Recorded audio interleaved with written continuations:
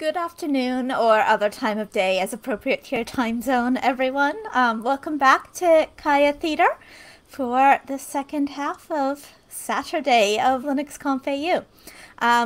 Next up, we have Katie Bell telling us about how to run Python in the browser. Katie's 10-plus year career as a software engineer has been pretty darn fun. You should read her full bio in the program because it's pretty cool. Fluent in several programming languages, she's at home, in both the web browser and deep in the cloud. She's been teaching programming to beginners for a long time and is now an instructor at General Assembly. After her talk, Katie will be taking questions, so please put any questions you want me to read to Katie at the end, if there's time, in the questions tab above the chat in Venulus. And over to you, Katie. Cool, thank you. So yes, this talk is about how to run Python in the browser. And that title is actually a little bit misleading because actually running Python in the browser is very easy. So this talk is going to be basically structured as, firstly, an introduction to why we want to do this and what different approaches you can take. We'll spend 2 minutes showing you the entire code for actually running Python in the browser. And then the rest of the talk is going to be about making really basic things like standard input and standard output work in the browser. So that's the vast majority of this talk. Actually running Python in the browser is the easy part. But let's start off with a little bit of why you would want to run Python in the browser. To which I ask you, why not? But possibly, maybe you don't like JavaScript. I don't mind JavaScript. I write a lot of it. But if someone doesn't want to learn JavaScript and you would rather write Python, then sure, let's make that run in the browser. There might be some Python libraries that you want to use in the browser, or maybe you have Python code on the server and you want to share it with the Python code in the client. Or possibly you want someone to be able to write Python and run Python without having to install Python on their own machine or set it up or install the libraries. Like, you want it to be stupidly easy to get started running Python by just opening a browser window. And in particular, that's useful for something like a web IDE, where you can just open up a browser tab and have your full development environment. You could share code with other people because it's some kind of web service. And this is particularly useful for education purposes, where you might have a tiny web IDE that lets you learn Python without having to go through the process of installing an IDE and setting everything up. So for my own purposes, I've been working on a project called SplitCode, which is an in-browser IDE with a graphical structured programming language. And in order to be able to write Python code with this language and run Python code, I needed to be able to run Python in the browser. So to run Python in the browser, or have some kind of Python environment running in the browser, there are 3 sort of categories of ways that you can approach this problem.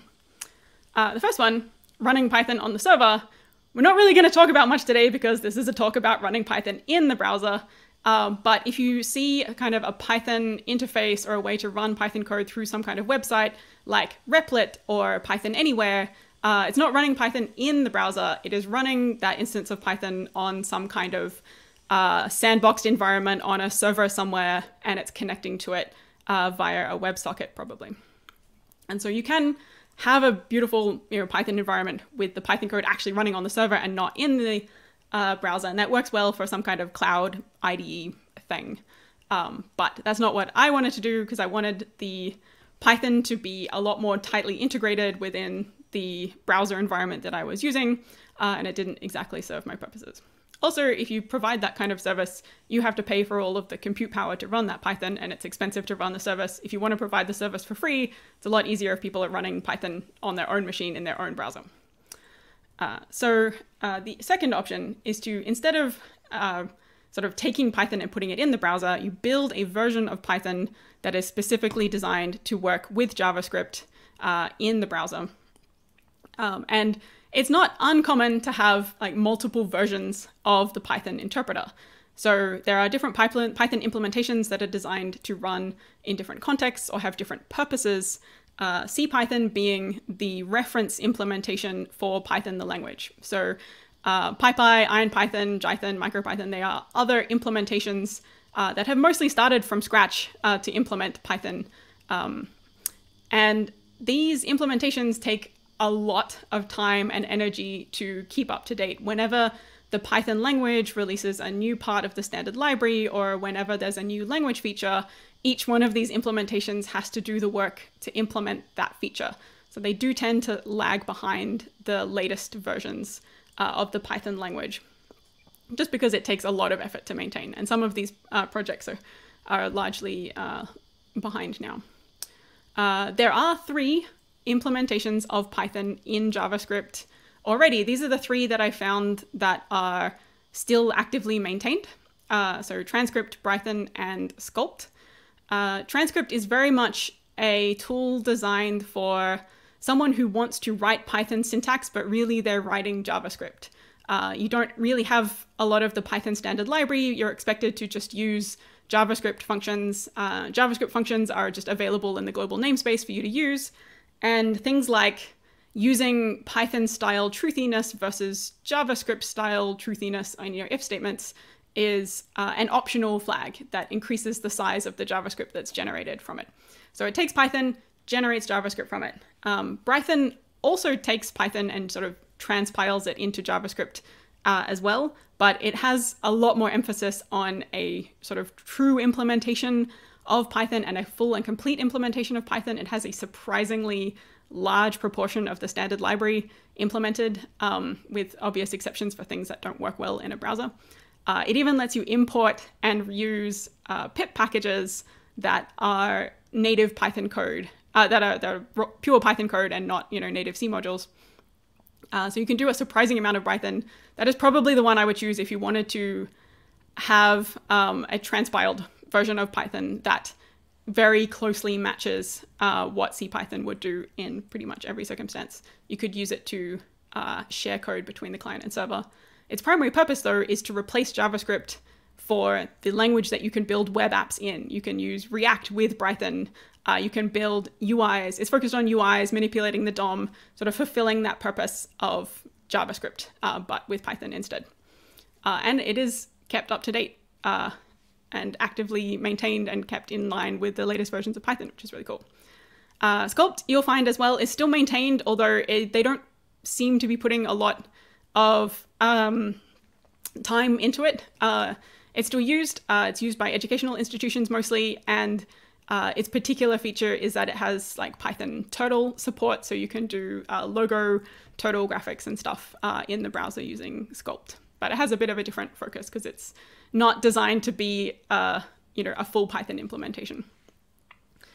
So for Brython, the way that it works is it takes your Python code and transpiles it into somewhat lengthy JavaScript code because it needs that much work to be able to accurately execute Python code in a way that is consistent with the way that it would work in the Python language spec. So Brython is actually a pretty good choice if you want to run Python in the browser, but it's not the one we're going to focus on today because we're focusing on the approach that I decided to take, which is compiling CPython, so the reference implementation of Python, into WebAssembly and just straight up running that in the browser. So to introduce this, we need to talk a little bit about WebAssembly and what WebAssembly is. A browser essentially supports running 2 kinds of code. It runs JavaScript and it also runs WebAssembly binaries or WebAssembly instructions. As an example, you can take other languages. In this case, we have a little C function that checks if a number is a prime number or not.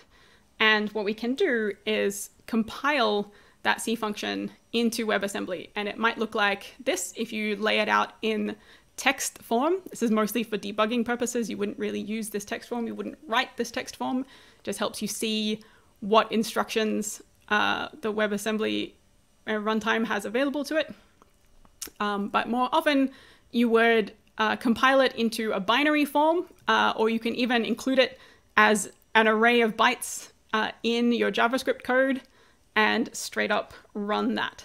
So if you want to play around with this and get an idea of what WebAssembly is like to work with from a development perspective, I would highly recommend Wasm Fiddle. wasm fiddle. So this is what I've used to like write a little C function, which is the isPrime function. You can build it and it generates. You can download the binary file, or you can see the code here in binary or text format. And and here is some JavaScript code which loads the WebAssembly module and accesses the isPrime function to run it and call it. So if I run this, it tells me 1 is a prime number, is not a prime number, 2 is prime, 7,907 is prime. And so we can build a C function, compile it into WebAssembly, and then just call it from JavaScript. And it's running in the same JavaScript thread in the browser. So that's a fairly quick introduction to what WebAssembly is. But we want to use this to run Python in the browser. So what I originally thought I would have to do would be to check out the CPython source code and use a tool called mscripten, which is a tool for compiling C code and other languages that are LLVM compatible into WebAssembly. You probably need to patch some things or modify some things to get it to fully work in mscripten, get it to compile, and then you have a WebAssembly binary that you can run in the browser. Now, this is a long process, and fortunately, you can actually just use one that someone else has made. So shout out to the Pyodide project. This originally started as just one piece of the Iodide project, and Iodide is kind of Jupyter notebooks, but for the browser, a tool for doing data science in the browser. And as part of that, it needed to run Python. Pyodide is now its own project, which is just focused around Python, but it does have a very strong focus on data science. So NumPy and SciPy and like common data science libraries are ported to Pyodide and are usable from Pyodide as well. So the way that Pyodide works is it starts with the official CPython code, applies a couple of patches, adds some little utilities for interfacing with JavaScript and interfacing with the browser environment, a couple of extra C files. It compiles it with mscripten and generates WebAssembly, and then has a JavaScript wrapper around that WebAssembly that makes it very easy to access and use, which is really cool. So this is how Pyodide works. And so if we wanted to summarize my entire talk, this is how to run Python in the browser. This is the entire code that you would need. Most of this is just sort of HTML boilerplate stuff. So if we zoom in, Pyodide has a couple of JavaScript functions to load the Pyodide WebAssembly binary and run Python just by passing in a string. So let's see that working. Go to the next demo. So this is the Pyodide test page. This is exactly the same code that I showed you in the slides. I copied it, pasted it from the slides rather than the other way around. But if I refresh this, it loads Python and it prints out the sort of version info and then prints out the number 42. If we go back to code, we can see that it does import sys from the standard library, prints out the version, and prints out the result of 40 plus 2, which is 42. So we now have, with just a tiny bit of work, run Python in the browser. Done. End of talk. We have now successfully run Python in the browser. So that was the easy part. We need to integrate this into the rest of JavaScript because we want a UI that lets us write Python, run Python, and see the output and stuff like that from Python. And this is the hard part of the talk. This code for running Python, you can basically pull straight from the Pyodide getting started guide on the Pyodide documentation. So actually running Python in the browser, very, very simple. And it is a straight port of CPython. It's not its own thing. Okay, so building a UI is a bit trickier. And we needed to have a kind of terminal where we could see the output and have it sort of printed out.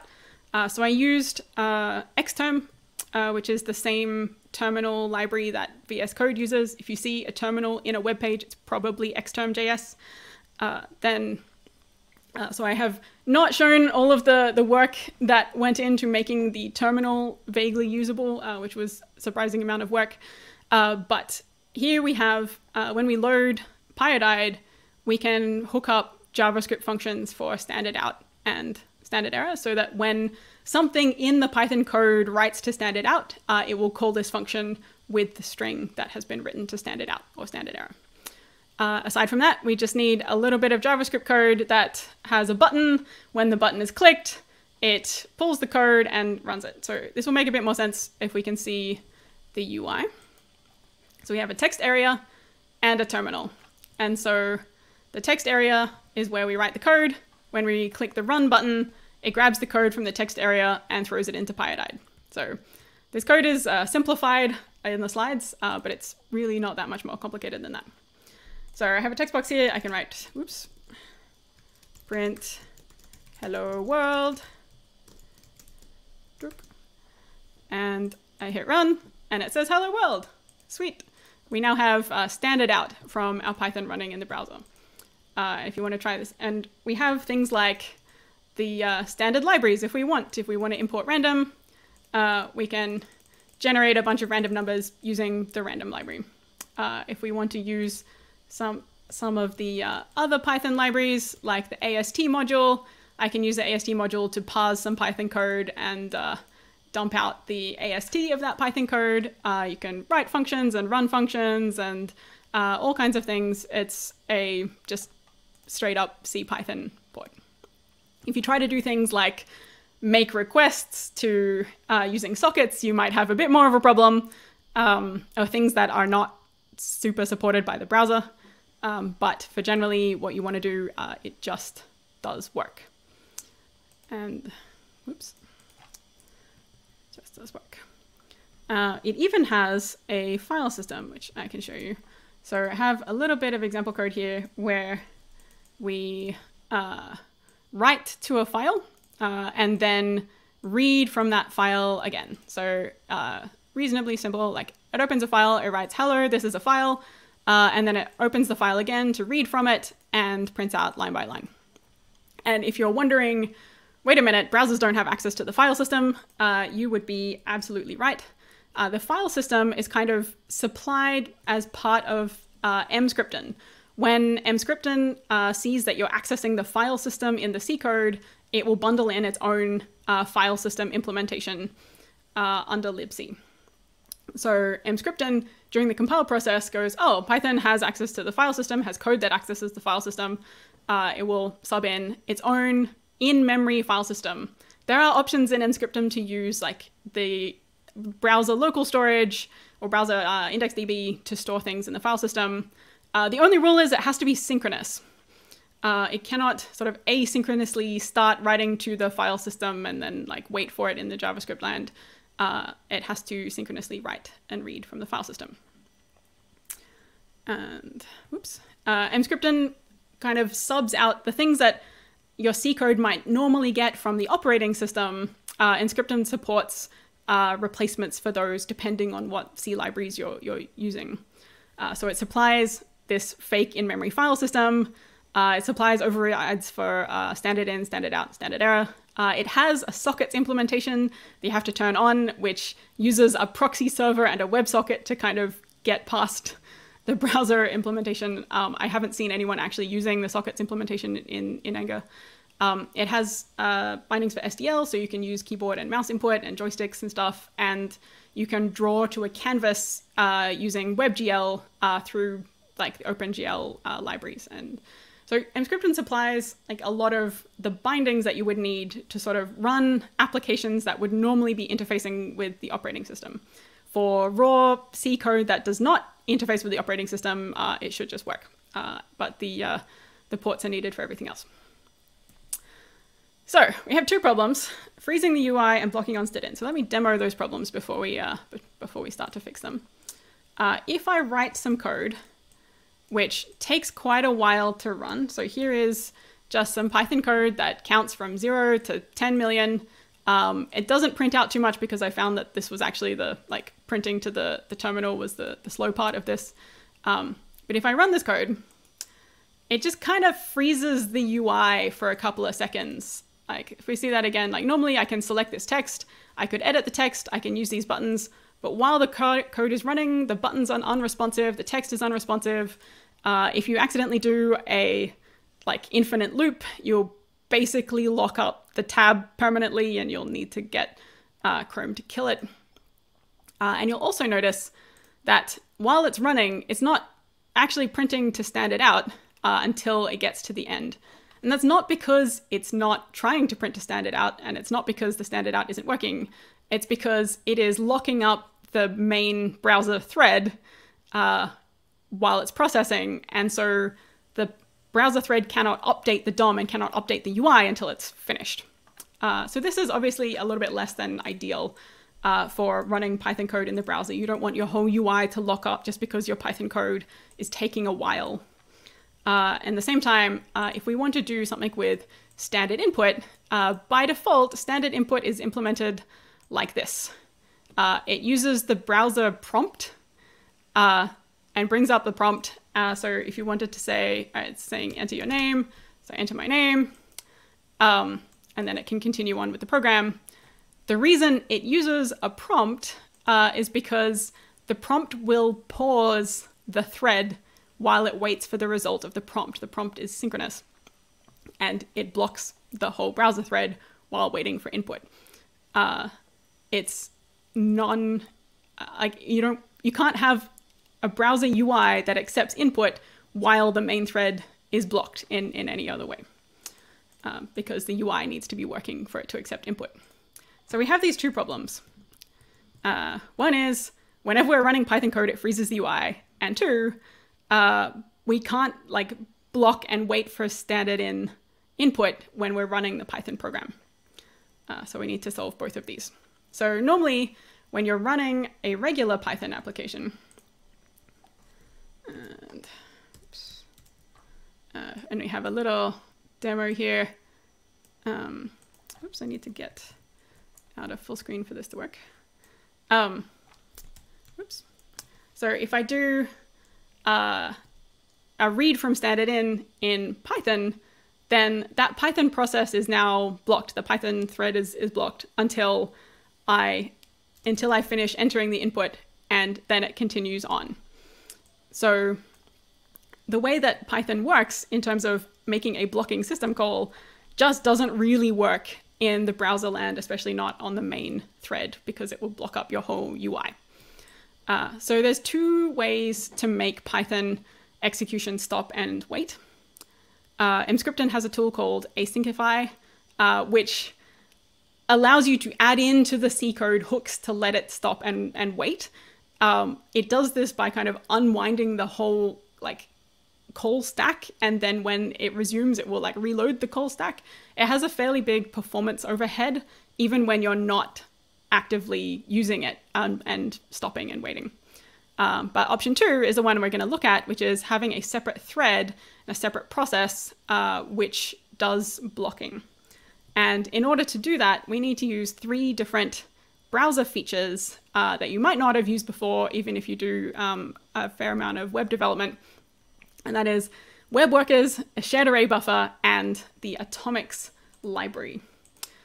So if we have a look at these, a web worker is a way in JavaScript or in WebAssembly in the future to load a separate thread and a separate JavaScript execution context. So the main thread, which is where your JavaScript is normally running, can call new worker and specify the JavaScript file that it should use for that new worker. And it starts a separate thread, which is executing JavaScript. And the main thread and the worker thread can communicate with each other with this postMessage event that they can send each other, which they can listen for asynchronously. And at any time, the main thread can terminate the worker thread. So this is really useful if you want to, say, have some heavy number crunching that if you were to run it in the main thread, that heavy number crunching would lock up the main thread and cause your UI to freeze. You could instead run that in a worker and have it send the result back when it's done. So this worker thread doesn't have any access to the UI, to the document, but it is there to do sort of background processing without locking up the main thread, which is super useful for us as we do Python, because we can run our Python in that worker thread, or in a worker thread. You can have many workers. So the code for this, simplified again, is in the main thread, we create a worker, which is a separate JavaScript file, and we wait for messages from it. And we're assuming that the messages come from it are strings that are our standard out, and we'll just put them straight to the terminal. And when we want to run code, we can say worker.postMessage and send it the code as a string as well. And on the worker side, it loads our Python context and loads our Python WebAssembly. And when it receives some code, it runs the code. And when it has standard out strings, then it will post those back to the main thread. So the main thread is sending the code to the worker, and the worker is sending the standard output back to the main thread. And so if I bring another terminal up, we can do the same code that we were running before. That was just a fairly busy loop that takes a while.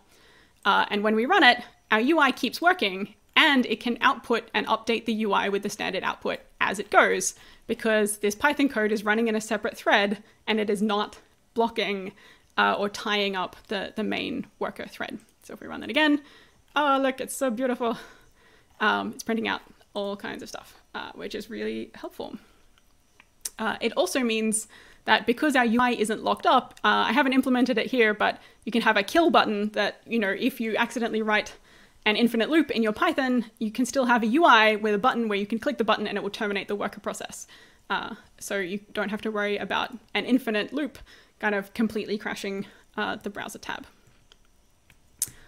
But this doesn't help us with standard in, because in order for standard in to work, we need to block that worker thread. And so we do this with the other two browser features that we need, which is the SharedArrayBuffer and the atomics library. And so with these two things, we can set up a system which lets our worker process wait for the main thread and the UI to capture some standard in and send it back. So we start off with the main thread launching the worker thread, like we did before. But this time, our main thread can send a post message to the worker thread with a SharedArrayBuffer. Now, this is simplified code that doesn't actually work, but it's sort of pseudocode in JavaScript, like pseudocode. Our main thread and our worker thread now both have a reference to the same block of memory, right? That SharedArrayBuffer is memory that can be shared between the main thread and the worker thread. So it's under the buff variable in the main thread, it's under the buffer variable in the worker thread, but they are using the same bit of memory inside that SharedArrayBuffer. And if in the worker thread we call atomics.wait using that buffer, that worker thread is now blocked. It will wait for that. If there's other JavaScript that's running or other WebAssembly that's running, all of that will just wait until something else happens. This worker thread is now not using the CPU, it's not a busy loop or anything, it is just blocked. And in this case, it's blocking on that buffer at index 0 and waiting until it is no longer 0, no longer has a 0 value. So on the main thread, we can modify that memory. We can store the number 42 in that, that index. But when we call atomics.notify on that buffer, that finishes this wait operation. It unblocks this worker thread, and this worker thread can now continue on with the next line of code or the next thing that it was about to do. So the worker thread waits for the main thread to finish, for the user to like type in some input or something, and then and all of that stuff can happen asynchronously, and the worker thread will block until the main thread calls notify. And so using this, we can implement standard in.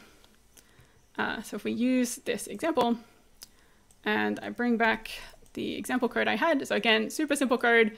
It uses input to prompt the user to enter their name, waits for that input, and then prints the name.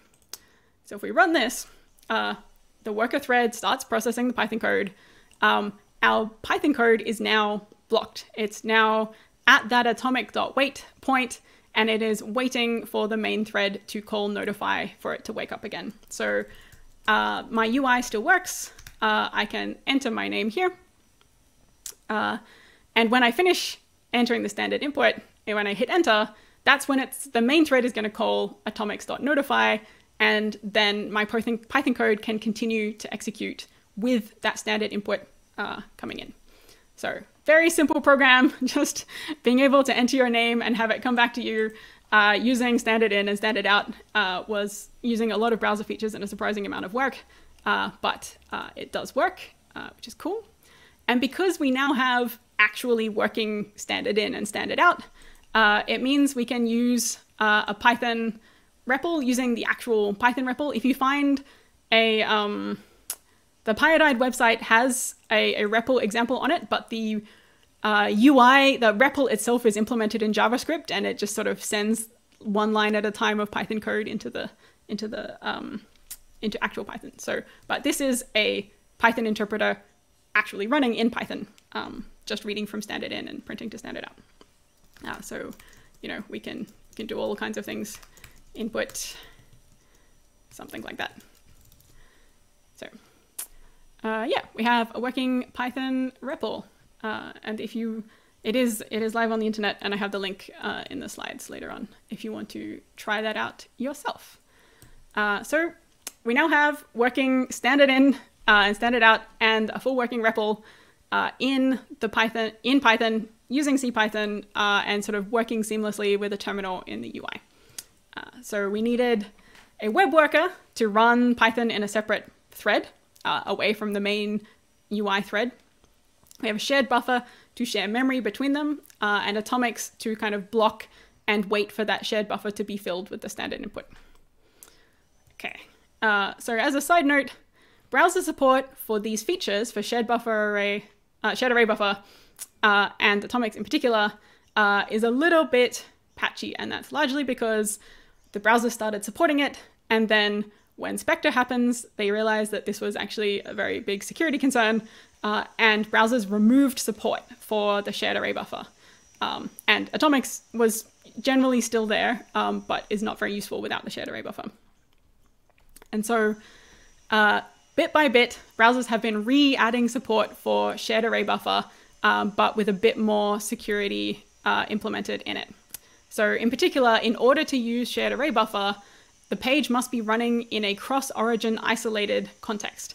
And this is mostly to stop something like, oh, I embed some ads in an iframe, but that iframe can use SharedArrayBuffer to spy on the rest of the process and spy on what's happening in the main thread. So you can only use SharedArrayBuffer in contexts where you can guarantee everything's coming from the same origin, or at least was specifically allowed. The support across browsers now, once you have added these headers for your site, is pretty good. Edge, Firefox, Chrome, they all support it. Safari only just recently re-added support for it a couple of weeks ago. So if you're on the latest version of Safari, then you'll have it. It's pretty good on mobile as well. But if you look at atomics, the atomics library, which is very necessary for this whole approach, doesn't look like it's very well supported at all. This actually is because the can I use data is out of date. It hasn't been updated for, like the latest Safari did add support for it, but it's not there. So I've been going through trying to find all of the browsers that do support it, even though the MDN data doesn't say that it's supported. And it is actually supported across more browsers than you would think. And I'm working on, I have one PR sent already to update it, and I need to work on a couple more to trace down exactly what versions it was added in. So the browser support for SharedArrayBuffer and atomics is actually better than it looks at the moment, and it has pretty wide support. Looking forward, I want to work on more Python library support in the browser. I want to be able to do things like graphics, drawing to a canvas, making sure all of the audio stuff works. A lot of that stuff will already work thanks to Mscripton's libraries, but making that easier, making sure it all works, as well as supporting making network requests, which is going to be an interesting security question. There is progress underway to add support for threads and atomics into WebAssembly itself, so you don't need to sort of drop out into JavaScript to be able to do those things. You generally don't need to do that now, but it's not, this threads and atomics is not an official part of the WebAssembly standard yet, even though a lot of browsers do support it. There is another project which I only found out about recently, where a couple of CPython core developers are working on building support for compiling CPython to WebAssembly without any patches. There's also a proposal to add atomics.wait async, which would allow the main thread to sort of asynchronously wait on a shared array buffer, which would remove some of the necessity of using postMessage to send standard out back from the main thread. You'd be able to have the UI update without the overhead of using a postMessage and serializing everything. And there's also some really interesting work going on for using WebAssembly for sort of quote unquote native apps running WebAssembly outside of the browser with access to the operating system, which has some really cool potential for sort of native-like speeds, but allowing the same binary code to be portable across architectures, which would be really cool. So in building this, a lot of credit goes to Ben Taylor, who helped a lot with getting the terminal UI set up, because he also has his own project, and Greg Dark was super helpful explaining things like blocking system calls to me. Ben has his own project, which you should absolutely check out, called Runo, at runo.dev. It is an embeddable editor and execution environment that you can include in any website just by including an iframe. And that also uses WebAssembly to run Python. But it is not an Inscripton version of Python. It's a different version of Python, and it's built using WASI instead of Inscripton. Okay, so yeah, that's my talk. And I do believe we have some time for questions.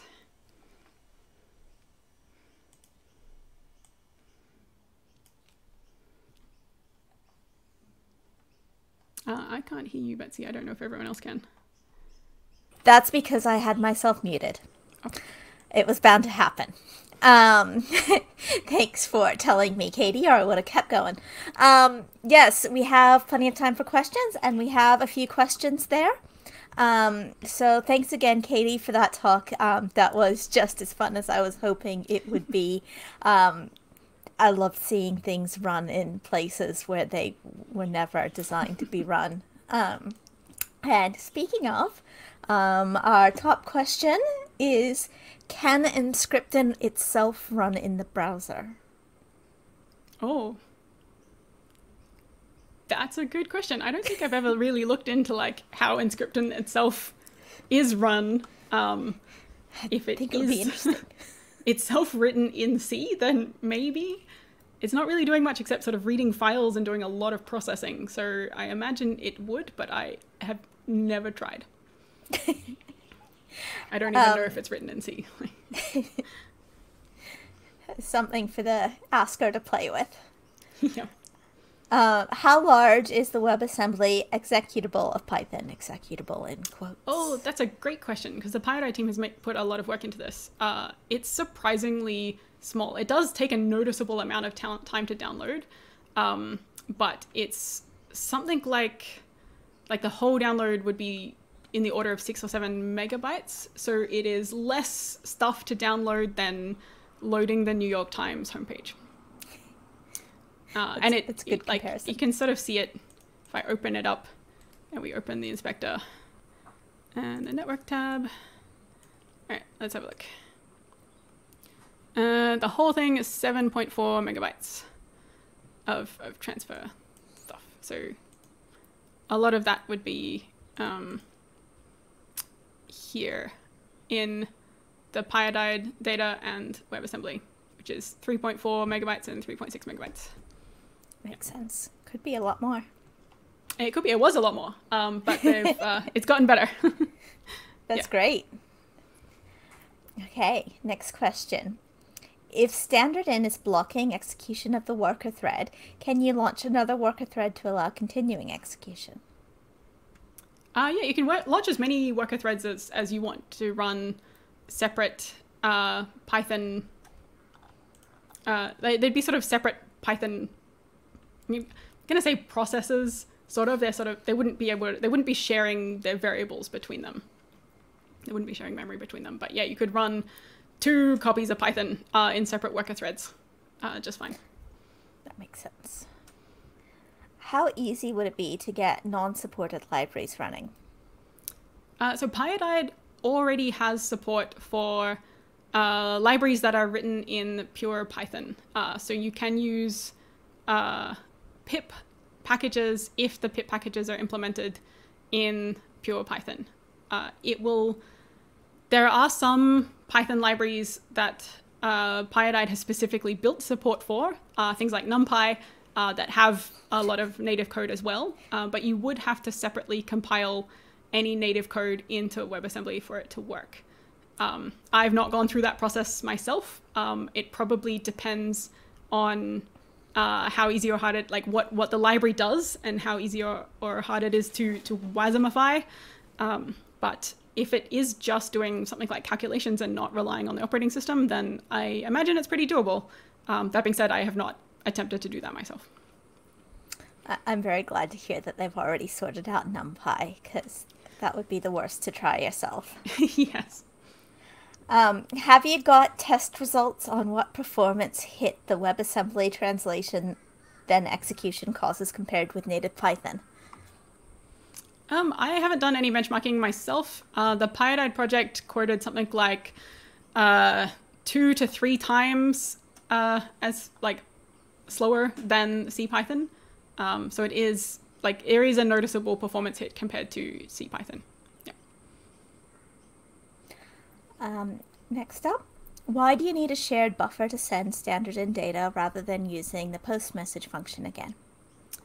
The big problem is that the postMessage needs to be asynchronously received by the worker. And so once you call, like, while it can't asynchronously receive that standard input until the worker thread is unblocked, it can't kind of store it and then start using it as soon as the wait is over. So it has to wait for the standard input and then get it synchronously as well. But if you tried to do that by sending a postMessage, it wouldn't receive the postMessage asynchronous like event until after it had finished requesting the standard in synchronously. Not sure I explained that very well, but it sounds like something that needs like diagrams. Yeah, with the blocking. Maybe I should have added a diagram for it. Yeah. That call to like read standard in from WebAssembly can't do anything asynchronously. Yeah. Yeah. Okay. Do you know whether any bigger sites use existing systems like Python in production?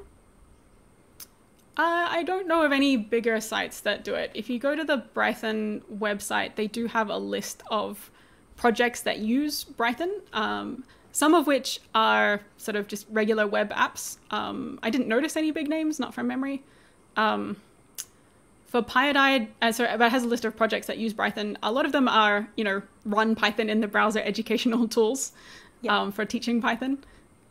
In the same way, the Pyodide site lists projects that use Pyodide, and most of them are data science tools.